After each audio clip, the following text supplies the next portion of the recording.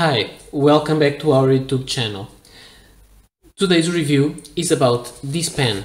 I did the unboxing video some days ago, and this pen was sent to us by Diplomat for review purposes. This is a very nice pen. We contacted them just to know if they wanted to cooperate with the blog, and they sent it to us free of charge and as a gift for review and to do whatever we want.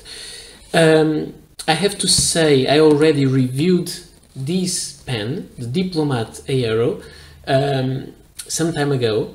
It was sent to me by Appleboom as a loan just to test it, and then I sent it back. It was the Diplomat Aero matte silver, and this one is the other finish, the factory.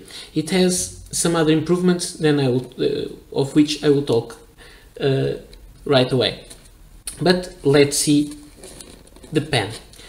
So first of all, we have this nice Diplomat box. It is a cardboard box with the Diplomat logo since 1922. It has here half of the logo, and the other side there is the other half. We open the flap here and we take out this aluminum box. This is a nice and strange box. It has a very nice look, but it is strange because the top part is very robust. It is made of aluminum, and this is just printed in the aluminum. Very nice, very satin finish, very beautiful. But the underside is a cardboard box, but it's nice. This slides off and we have the access to the cardboard box. Then we have this flap of paper with the Diplomat logo, and then we finally have the pen over this bed that has also the logo repeated several times in it. Very nice. Under the pen bed, let me see if I can grab this little fabric flap. We have two ink cartridges and a booklet with instructions and information. So let's put the pen bed back on and take the pen out to see how it looks. So, with all the paper and boxes out of the way, let's see the pen. The pen has the same shape as the other Aero. It's exactly the same pen on the outside. It has its name Aero because it is inspired in the aeroplane. You can't call it a plane, but in the aeroship that was the Zeppelin. It has this kind of shape with these nice grooves along the pen. This pen is quite hard to show because of the strong light that I have here on the side. It is very bright. The pen in the outside is made of untreated aluminum. The other one I tested, the matte silver, had an anodized finish made of with a matte color, with a silver color and matte finish. I'll try to put some shadow in it with my hand just to see the grooves going around, all around the pen, the body and the cap. Very nice. It has Diplomat headsheet here, and in the other side, Germany. Very beautiful pen. On the top of the cap, on this finial, I'll try to focus this. We have the Diplomat logo there. We have this clip, which is also aluminum, but a black anodized aluminum. very nice, very strong, easy to use, although, and we have this black tip of the barrel. This is a very, very nice pen. I believe, at least it happens to me, I like to touch it, I like to feel these grooves and this texture, and this is all made of raw aluminum. So I believe these may get a little bit stained, a little bit scratched over the use, but now it's just beautiful and very shiny.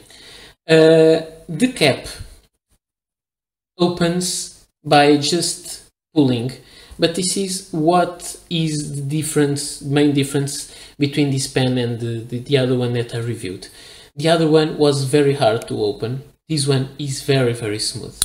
As far as I know, they may have changed the closure of the cap. This one is much smoother. The other one you had to push hard with 2 hands.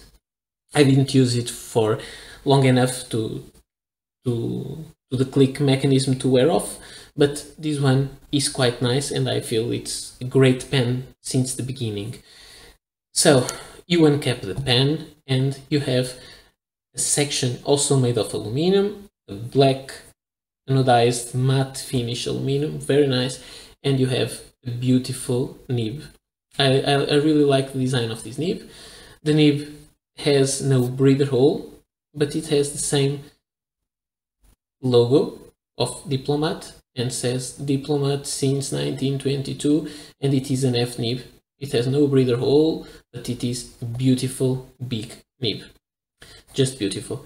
The feed, it looks like a regular feed, and then you can unscrew the barrel to get to the filling system.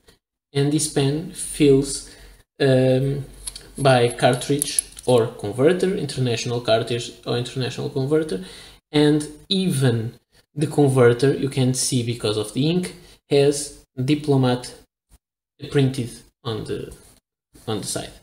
Very nice. This pen is very, very sturdy. It is an all metal pen, so you can't break it, but I think it may get scratched and with signs of use, but it gives it some personality.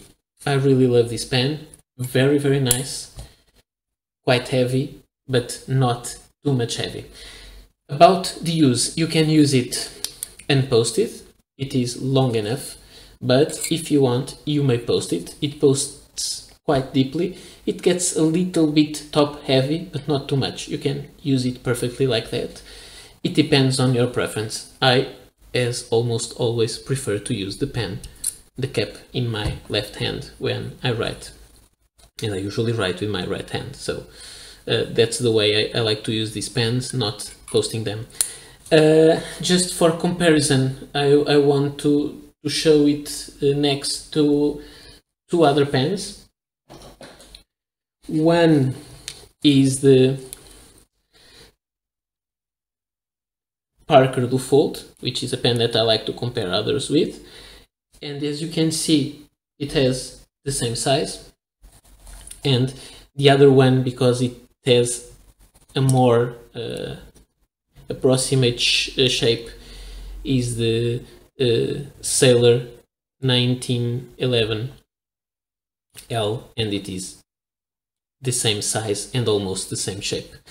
This is a very nice design, very nice finish. I really like it, and if you like steampunk themes, I think this pen is the right pen for you. So now let's make just a writing test to show how this pen writes. So here we have the paper and we have the pen. The paper is the Rhodia dot pad. The pen is the Diplomat Aero factory. Okay, the pen skipped there, but it didn't skip. I just didn't make enough pressure.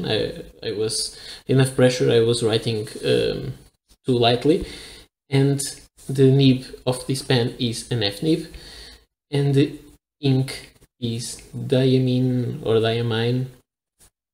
oxblood. About the nib, this nib is just great. It makes some noise on the paper, but it has no feedback. It writes perfectly. It has a wide range of sweet spots to write. You can have some line variation. It's not a flex nib, it's hard, but there's some line variation, and it writes beautiful. It puts down a wonderful amount of ink. I really like the way this pen writes. It's not because it was given to me by Diplomat. I already reviewed this pen and I already liked the nib, although I liked even more this finish. The nib is great. This nib, I asked the brand, it is made by Jovo, but the nib, the feed is designed with Diplomat, and they say the secret is the combination of this nib and this feed that is specially designed, and it delivers the right amount of ink. It doesn't matter how fast you write. It's really a nice pen. It is heavy. You can get it with a steel nib or a gold nib. This one with a steel nib is around 160 euros. Not that cheap for a steel nib pen, but not expensive at all, and you have one of the best writing experience you can have with a pen, in my opinion, because I don't prefer flex nibs. I don't like very thick lines. This is a great nib for me, and I really love this pen, and this finish is quite beautiful. Okay, that's enough to say good things about the pen. I don't find any big defect. The only one that I wish it was better was the posting. It posts and posts securely and deeply. This won't fall off, but because of its shape, it doesn't always post the same way. As you can see, it can wobble from side to side and up and down.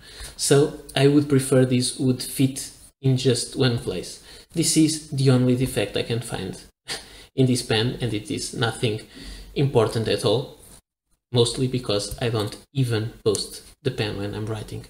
So thank you so much, Diplomat, for sending this pen that I already knew about, but this new finish is very beautiful and the new closing system is very good.